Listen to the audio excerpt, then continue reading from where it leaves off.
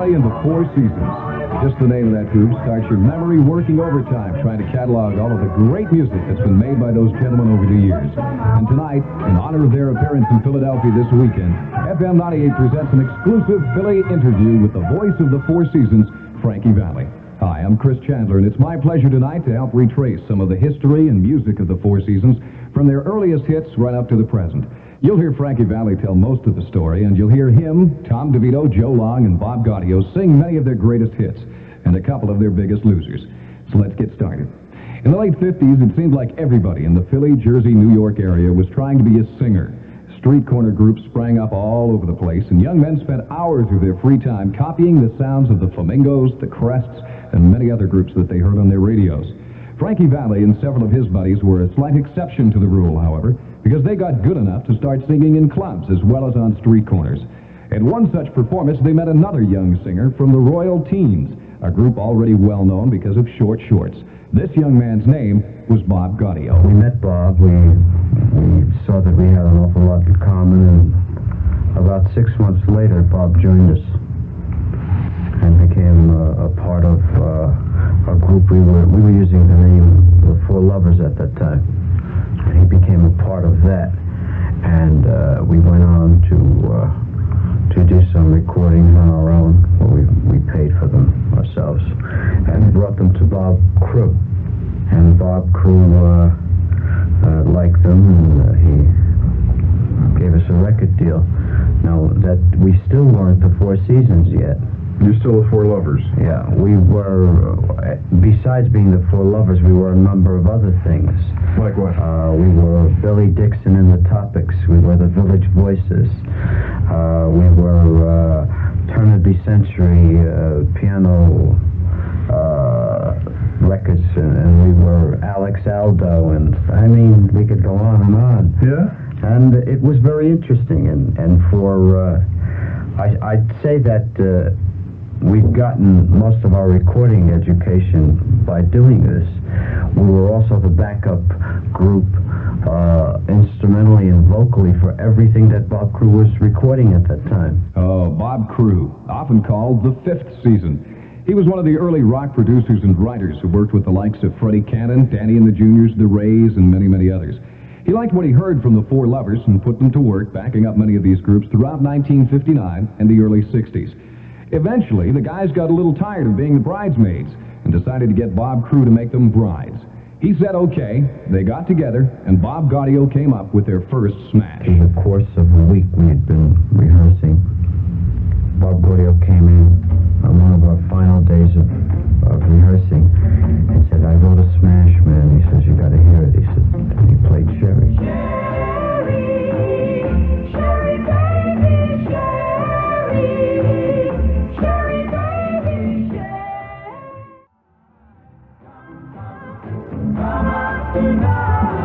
The year was 1962. They knew the song could be a big record, but first they had to find a record company that would release it. Well, Bob Crew went to work, and he made a deal with VJ Records. But before they could release it, the boys wanted to come up with a better name than the Four Lovers. Well, after we had recorded Sherry, it was kind of throw names in a hat. And we had come up with every name imaginable, the Losers and the, you name it, you know, we had a name. We figured every bird had been used, and it was really... Most cars had been used right, at that point. So coming up with a name, I was trying to think of something that would be able to sustain a success, a name that wouldn't wear out so fast that it would be obsolete. So we happened to be working at a club called the Four Seasons Cocktail Lounge. And I looked at the name, you know, I said, this would be a great name. Now they and the rest of the world knew who they were, and the hits just kept coming, mostly from the combined efforts of Bob Gaudio and Bob Crew, who wrote many of the songs together. Their first couple of songs at VJ Records were quite similar, at least in the total sound. Although the rhythm patterns of the first three hits that we had were different, there was a tremendous similarity between we were shooting for a sound more than anything else. Lyrics were not that important at that particular point. Sherry, Big Girls Don't Cry, and Walk Like a Man were similar in their own way, although they were not. Chord structures were totally different, but we shot for the same type of things, where bass voice solos, that kind of thing.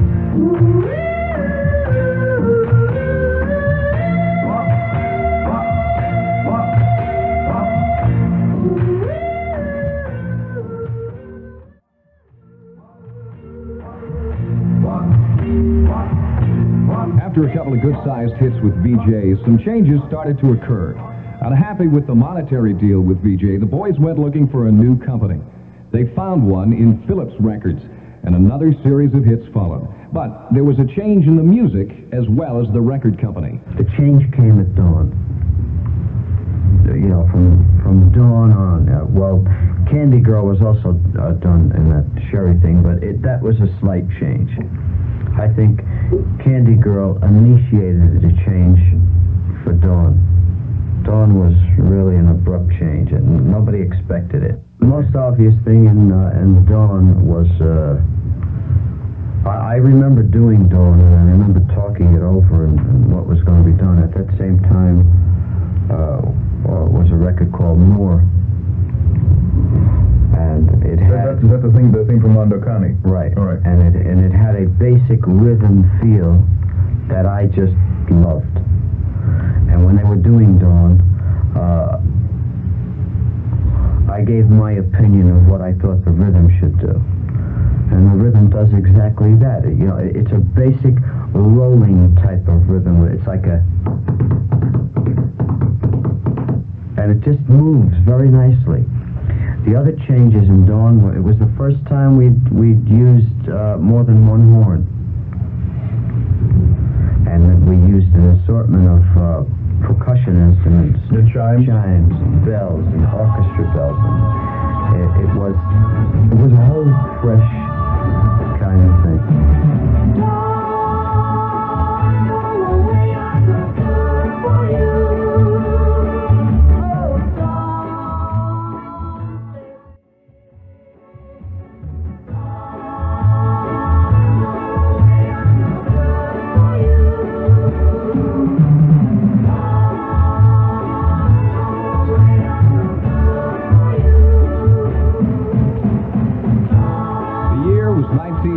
And early 1964, that's Dawn. Change, or growth, became an important word in the career of the Four Seasons. At least change in the kind of song and in the approach that they took. We went through the Dawn and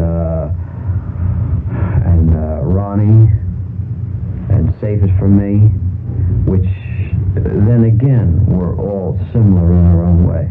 And Ragdoll was a total departure. There was a rhythm feeling, but it was a ballad in comparison to anything else that we had done. We had really stayed away from really doing out-and-out ballads.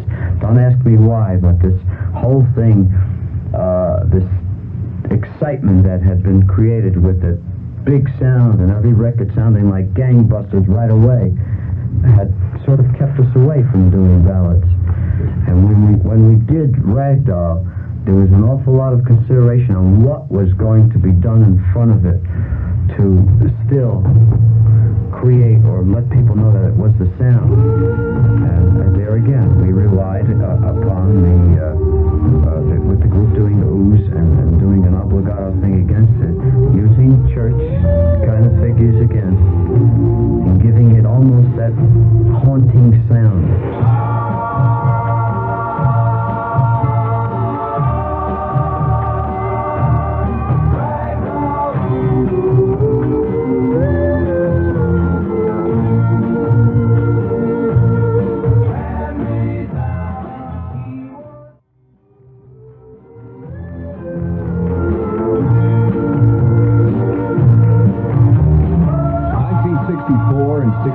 Were big years for the Seasons.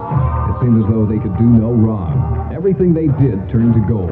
Ragdoll was listed by some people as the #1 song of the year in '64.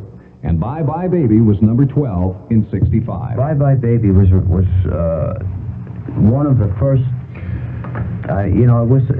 we were constantly trying new things and taking chances at doing things.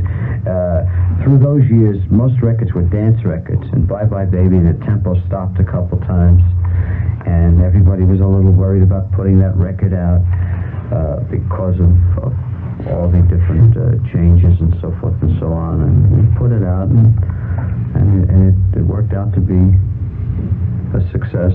And the lyric is as simple as it was put. The lyric had an awful lot to say. If you hate me after what I say, can't put it off any longer.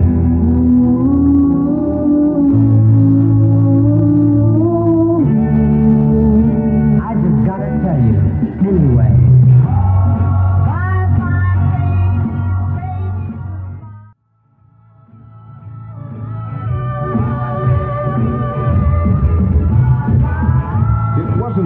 Gravy for the season during and after 1965. Frankie Valli tried a solo effort that just didn't make it, at least for him.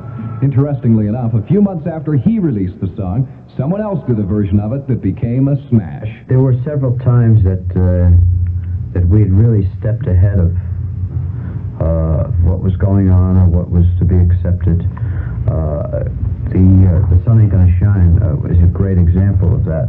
I recorded The Sun Ain't Gonna Shine as a solo record, I guess at least 6 or 8 months before the Walker Brothers did. Bob Gaudio wrote it specifically for me, and I had a regional hit in about 5 places with it, like Philadelphia and Cincinnati and Boston. And Providence. Really, and that was it. And the record just couldn't get off the ground. 8 months later, the Walker Brothers came along, copied the exact arrangement, did the exact same type of performance, and had a smash. Loneliness is the coat you wear, deep shade of blue is all.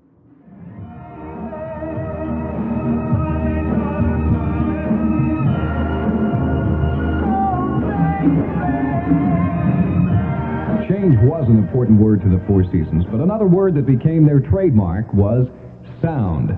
Most of their records carried that word right on the label, the sound of the Four Seasons.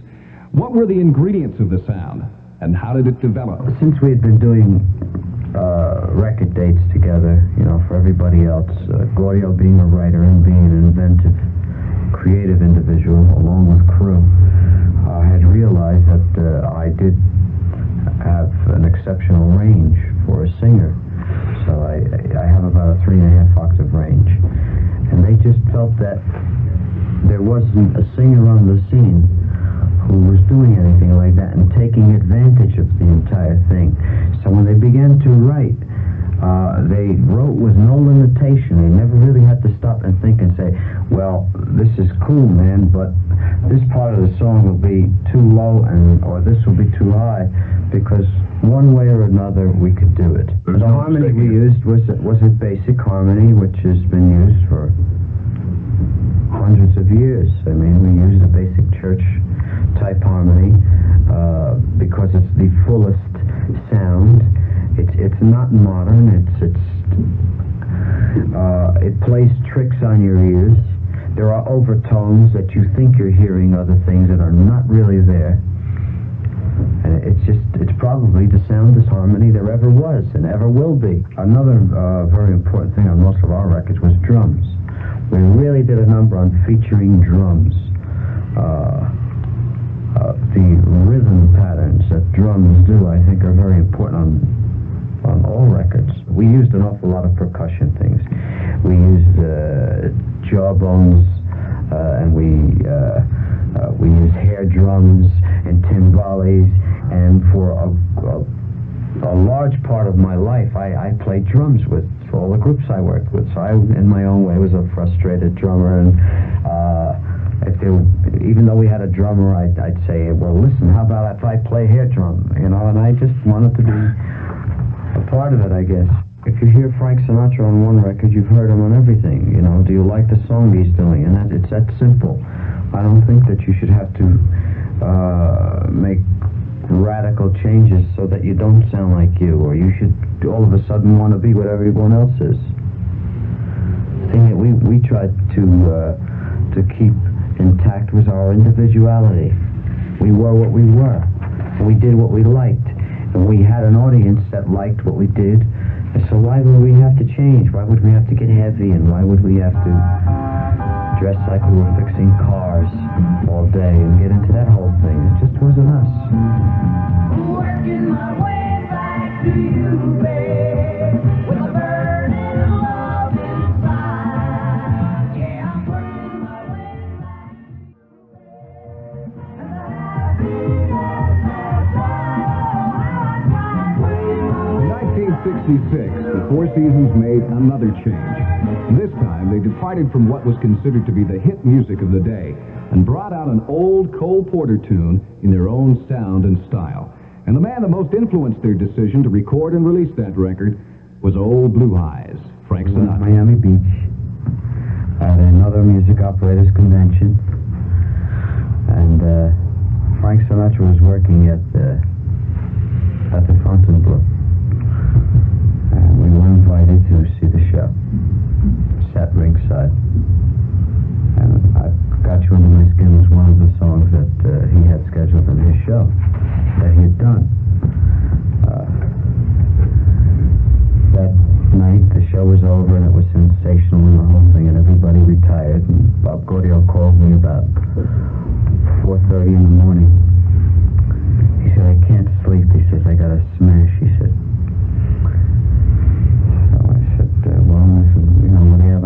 What's on your mind?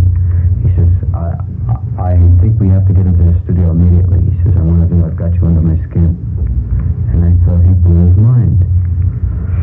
So of course, the last thing that I could remember is what Sinatra had done with it. And it's a classic in its own right, the way it was done that way. I couldn't imagine anybody else doing it any other way. Well, I said, the writer and producer with crew, I said, if you think it's a hit, let's go on and do it. And the thing Bob heard was that I didn't hear was a whole record. Being a writer and being creative in that respect and going over it thoroughly in his mind, he already had constructed a record.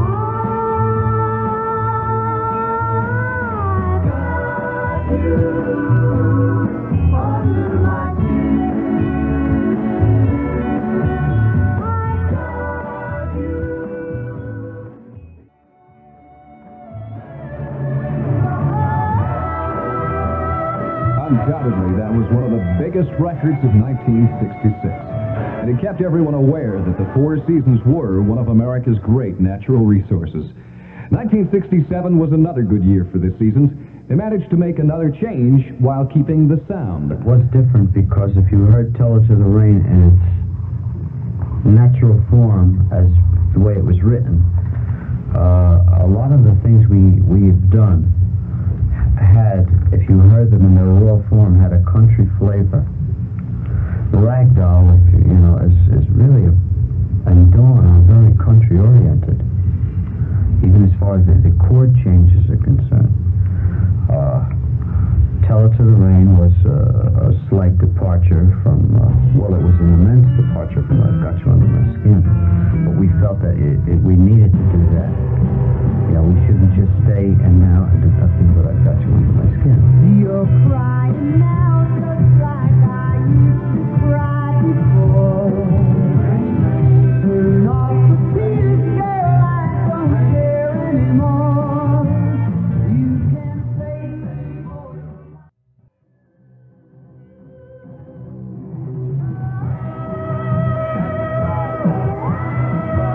1967 was a good year for the group for another reason. One of their members had a major hit as a solo artist, That was the year Frankie Valli finally got the recognition as a singer that he had deserved for so long. That was the year no one could take his eyes off Mr. Frankie Valli. Can't Take My Eyes Off You was recorded and in the can for 6 months. Couldn't decide whether they wanted to put it out or not. Every day we would go over this whole thing, you know, about which record should come out, and everybody would get touted off putting it out, and finally we did put it out, and it was a hit. We felt that it shouldn't be that. It should be a very intimate kind of effort, and putting 4 guys doing it, singing Can't Take My Eyes Off You, that would be fine for some later to do something like that. But the intimacy that Can't Take My Eyes Off You had, efforts ever achieved by any songwriters, was just a fantastic song. You're just too good to be true. Can't take my eyes off you. You'd be like heaven to touch. I wanna hold you. When I say, oh pretty baby, don't bring me down, baby. Now that I found you, oh pretty baby. After the fantastic success of Can't Take My Eyes Off of You, something happened that no one can explain. The seasons and Frankie Valli lost the mysterious golden touch. They tried to keep it going, but for some reason, they couldn't buy a hit. Frankie did some solo things, including You're Gonna Hurt Yourself, I Make a Fool of Myself, and To Give, but nothing seemed to work. In addition to their lack of success with record buyers, they also had some legal difficulties, which tied them up for enough months to make matters even worse. Finally, they did another album. It was the Four Seasons' response to the protest atmosphere of the late 60s, and it was called Genuine Imitation Life Gazette. If you have a copy of that album, consider yourself a record collector. It just didn't make it.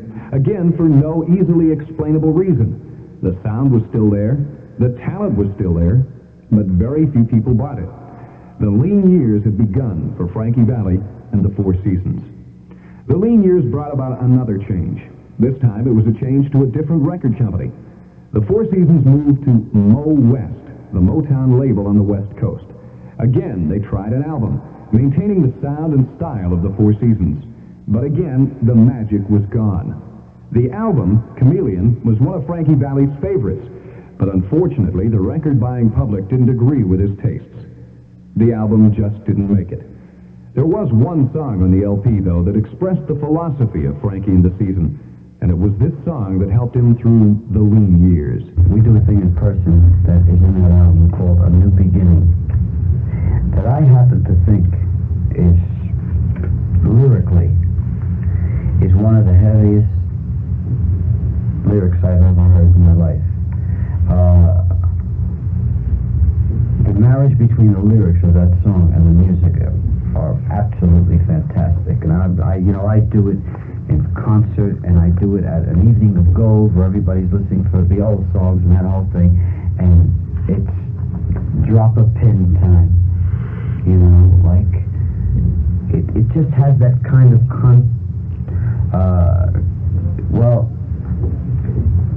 it relates to everyone's life. It's everybody at one time or another has gone through their life and reached a point where they said, it's time for a new beginning. You know, and the lyric of the song goes, a new beginning, second time around, another inning, starting today, leaving the gray, facing the light. The dark behind you had to shadow down for me to find you, lest you forget, never regret. Today that world is over, we cannot live it over. You've hit the bottom side, you nearly died. A chosen few can get through tomorrow. Beg or borrow, you wrote the song, now you've got to sing along. It's what everybody does. We write our own song in life, and however it lines up, we do it. And there's no sense in going back. Fix what you have to fix, and look ahead, because the past is the past. The time goes by and it'll be past. And all it will do is serve as a good reminder of what you should do. A new beginning, second time around, another healing, starting today, leaving the grave.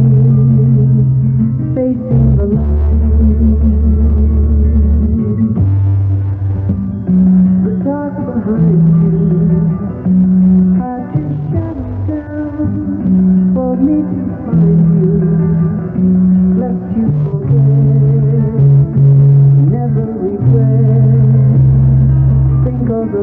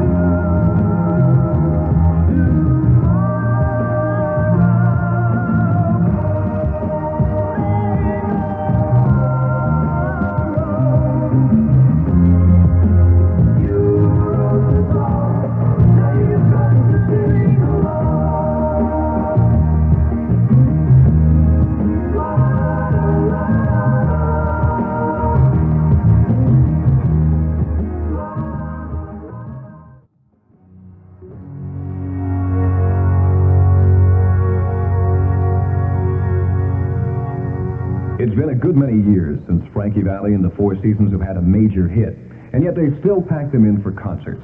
Is it just nostalgia? Or is it because despite having no new hit records, the Four Seasons are basically good entertainers who make audiences glad they came no matter what songs they sing?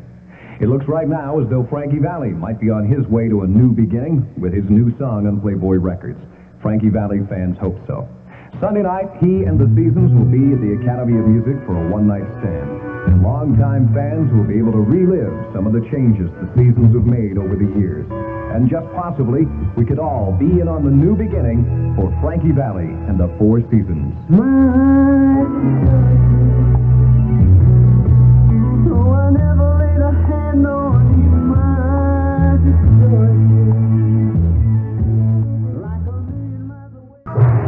WCAU FM, Philadelphia.